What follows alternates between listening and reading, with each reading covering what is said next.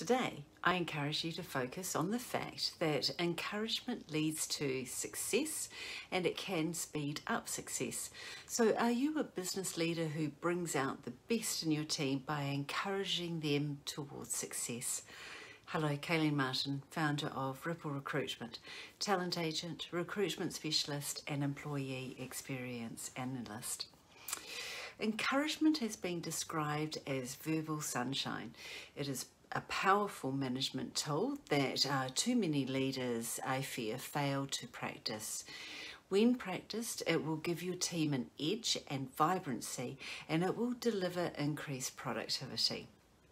So the definition of encouragement is the action of giving someone support, confidence, or hope.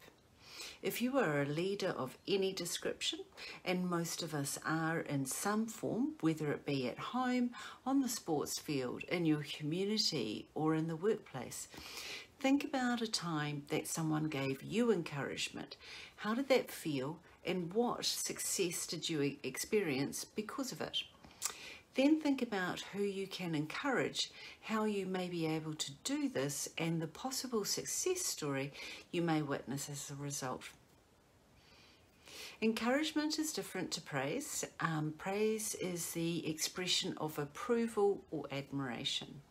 Research shows us that whilst praise can be great, it also builds a dependency on external acceptance, whilst encouragement, on the other hand, focuses on internal validation.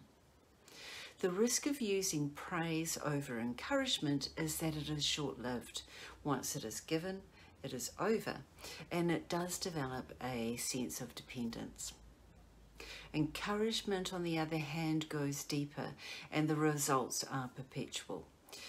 The other major risk is with putting praise over encouragement is that praise encourages people to take less risks by choosing the easy road and the easier tasks so as not to risk failure, whereas encouragement stimulates innovation, advancement and growth.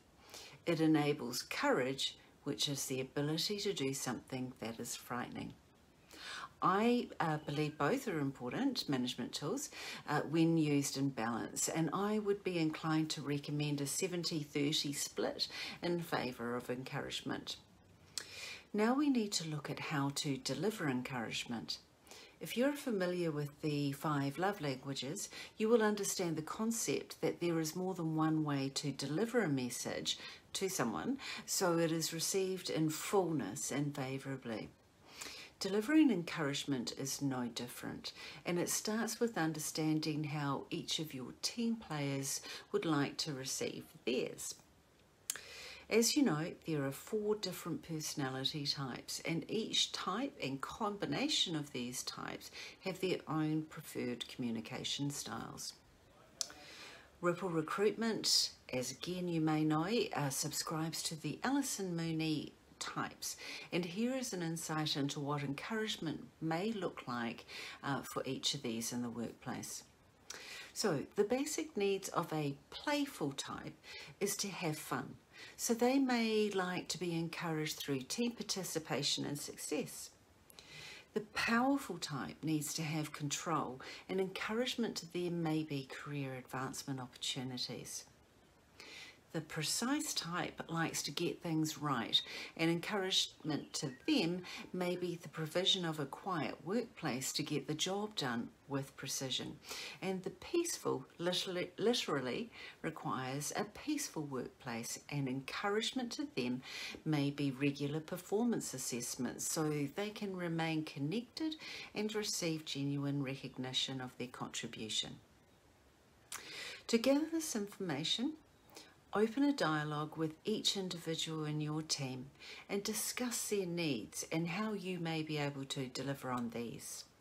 Some will need less encouragement than others, and some will need repeated encouragement before this type of communication really gets traction with them. Once you have this information, act on it. Be genuine and be consistent with your delivery, and check in with your team from time to time. This will ensure it is working or enable you to identify a tweak that's required here and there.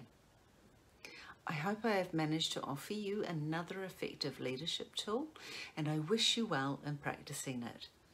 Thank you for watching. Bye for now. Stay safe.